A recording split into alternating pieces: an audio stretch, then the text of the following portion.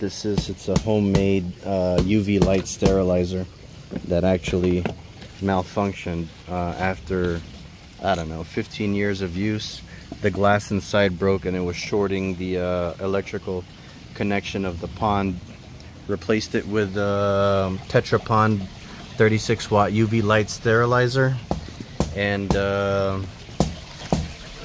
I just used the existing hoses and made a little bit of a platform over there so that it could stand up off of the ground and not get wet.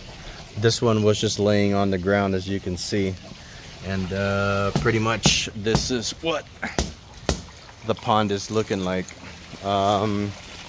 36 watt UV light sterilizer.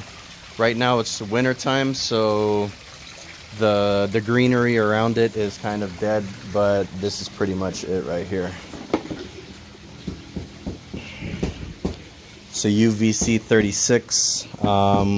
We use this for our system at the store too, and I think it's going to work absolutely fantastic for this pond. I think this is, I don't know the gallons of this pond, I don't even remember, but I think it's like 5 or 6, something like that.